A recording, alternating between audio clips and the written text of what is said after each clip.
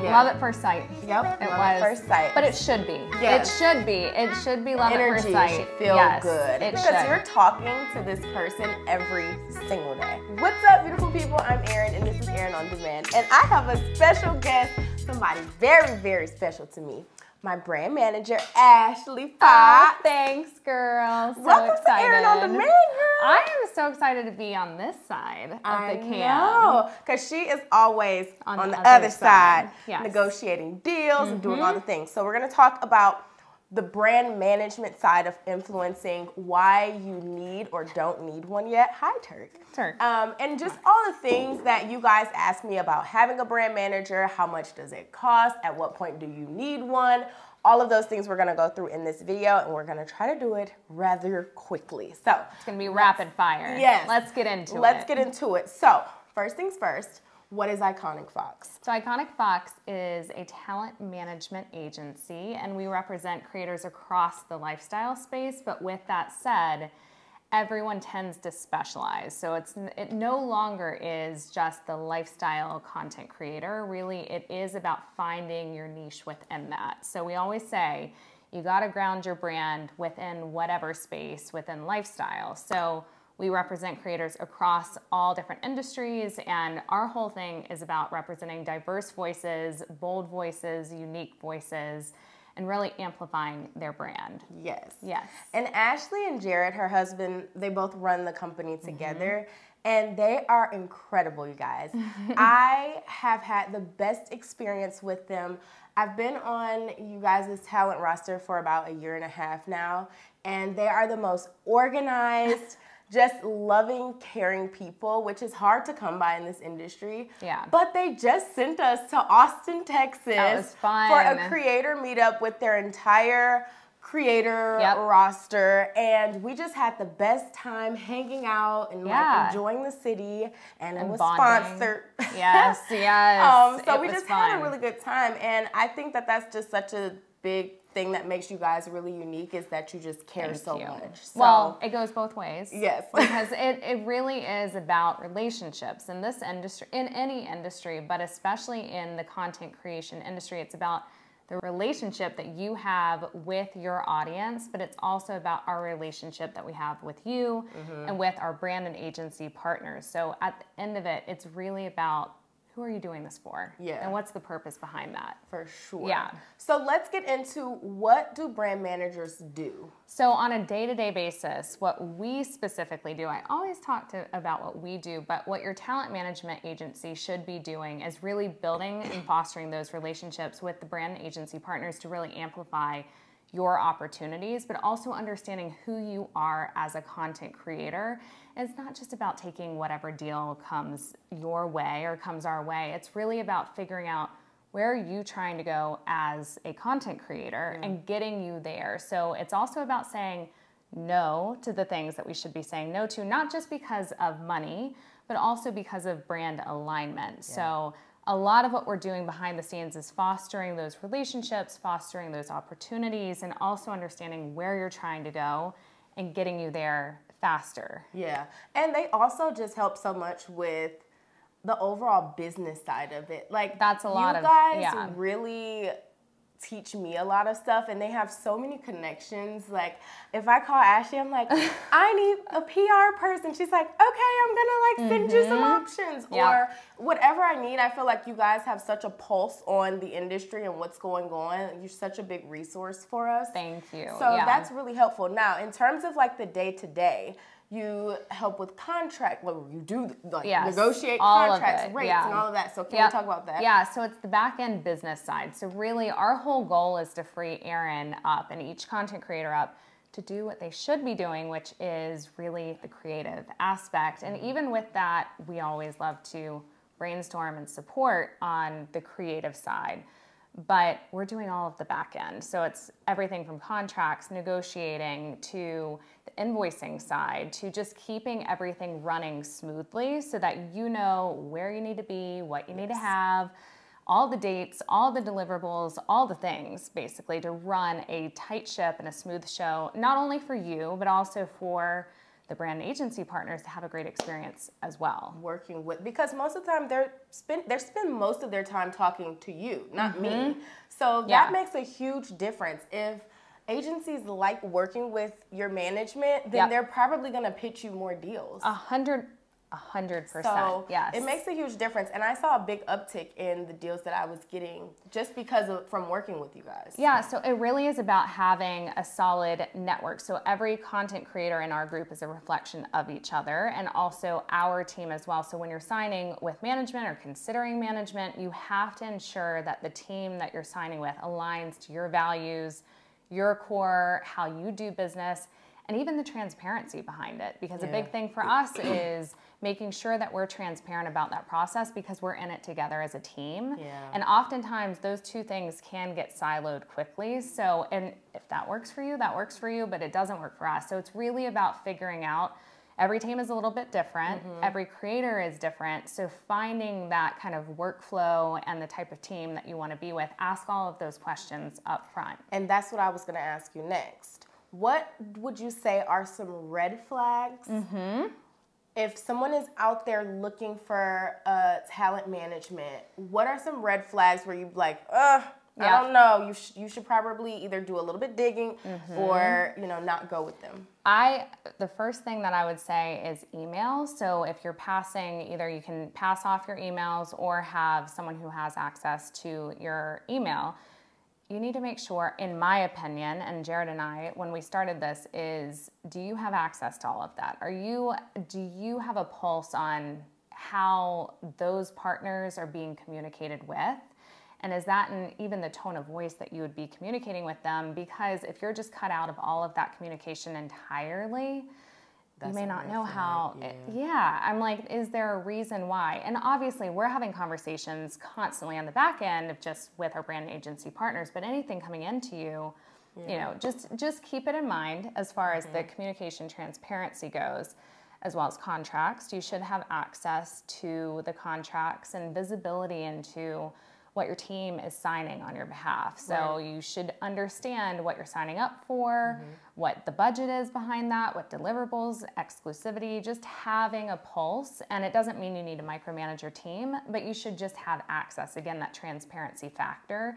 And if there's a reason why they're not sharing that with you, that's a huge red flag. And you should be raising that concern ahead of signing. So all of these things should be discussed up front, and how that's handled. And then how payments are handled. So how is that distribution? Some teams are on, you know, certain times of the month. Certain teams have a certain flow, and every team is a little bit different. For us, it's as things come in, they're getting paid out. So, and again, that's not right or wrong, but just make sure that you understand when you're signing up and you're, you know, locking in your business with a management team, that you understand how all of those pieces flow and fit within your business, so that you're not getting caught off guard and you didn't expect something. What about when a contract is binding for a specific amount of time? Would you consider that a red flag? Or do you think it should be more free will? Like, okay, if this just doesn't work, then we can just 100%. I do think that, so you should have a contract with your management team for both sides, for your sake and also for your management team's sake. That's a professional way of doing business, but at the same time, understand what those parameters, what your termination, what your, all of those factors that go into any contract. But we always recommend a trial period, and then beyond that, having, again, like you said, the kind of at will or free will. So if it's not working out, you're not obligated to just be with them for years on end.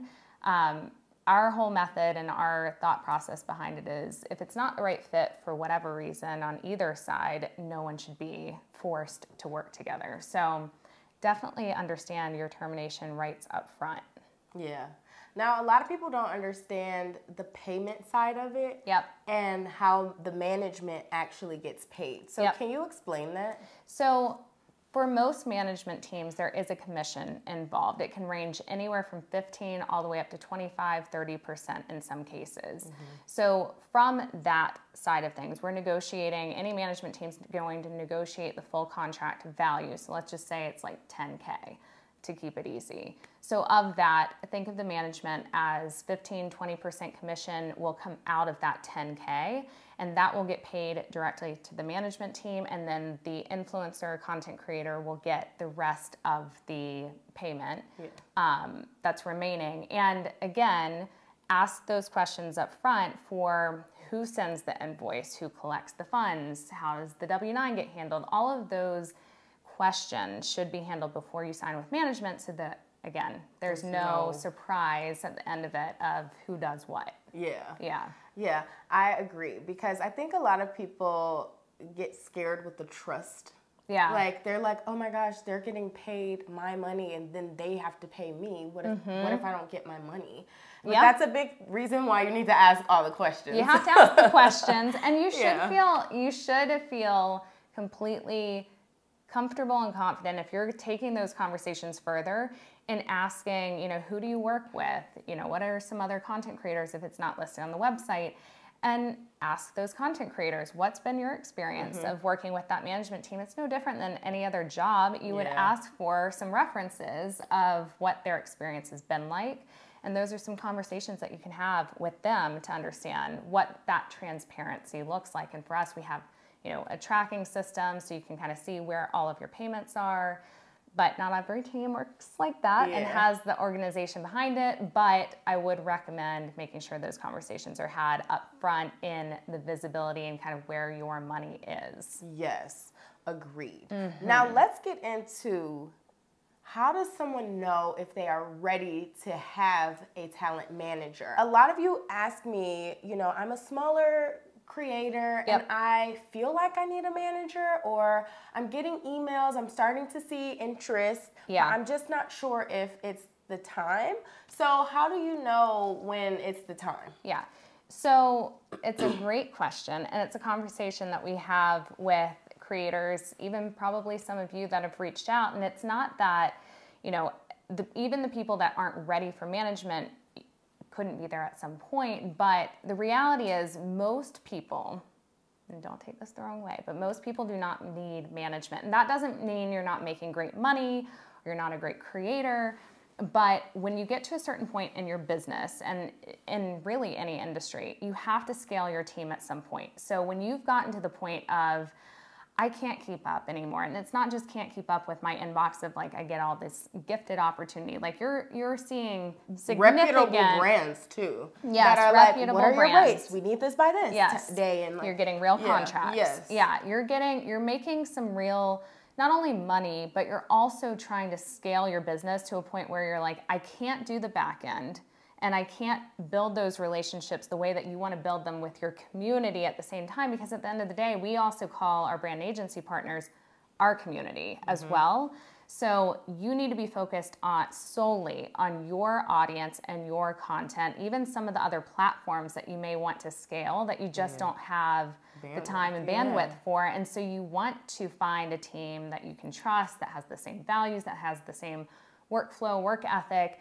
And that's really at the point where you're like, I truly can't keep up. But we always say, especially when you're starting out, especially for those who are just blowing up, but you just got started, you really need to do a few partnerships on your own, at least, to just get the experience. You need to understand what you're getting into to even understand what type of team that you need behind you and how that operates. So we always say, take your time and slowly ease into it. But the worst thing to do is, I need management to make me money, because you should already be building business, making money. You were very successful. It's just when you want to take it to that next phase and you really want to relinquish some of the back end control so that you can scale, you did it at the right time. I was drowning. I was like, I cannot do this by myself. I was leaving so many deals out there in my email because I just didn't know how to negotiate. I didn't know how to modify the contracts. I didn't. And then I also felt like brands had more respect when I had a manager. I felt like there was a different way they communicated with me. So even if you are what do you think about having a little alias for yourself? You totally can. Using that? You certainly can. Yes, Okay. you certainly can. It's just that at the end of the day, they're going to look it up. They're going to also know. Oh. They're going to know. I mean, at this point, they're going to know. So, Rebecca is actually still Erin. Rebecca is Erin.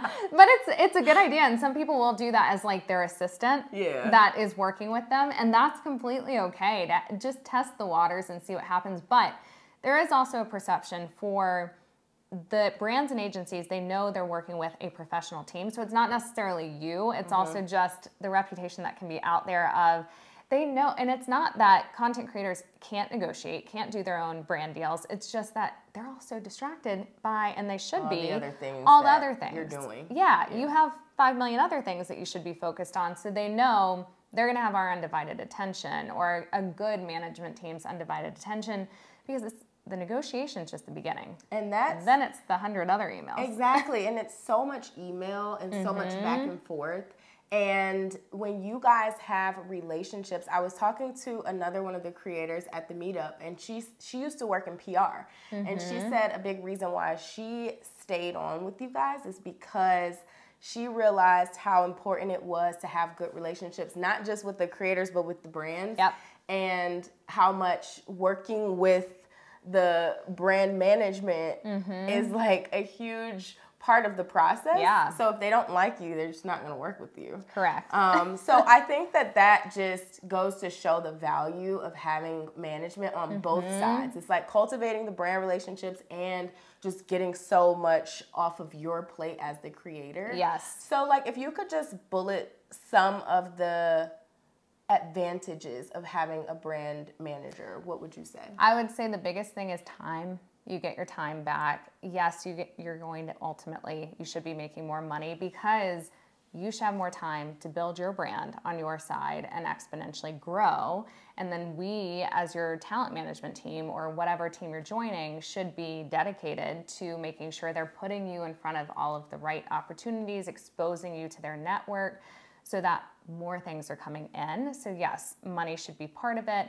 And then also just a strategic partner. So where are you taking your brand? Like you said, it should ultimately, at least in our opinion and how we operate, we serve as that foundation to your brand. And so whatever direction that you're trying to head, a lot of times we're like, hey, we need to rein it back. We need to focus over here. Yeah. We don't need to do all these other things. Right. Not right now. Let's get there. But there are these other things that we need to focus on first. So really being that strategic partner that you can bounce those ideas off of. So time, money, and then a strategic partner, ultimately the three things that I would say to just kind of dial it back and focus on. And I will say this, as a content creator, one of the big mistakes that creators make when it comes to not hiring a brand or a talent manager is that they think they're losing money because they hear 20%. I have to give away 20%, but a good talent manager is going to always negotiate more. Yeah. So I will say Ashley and Jared pay for themselves because the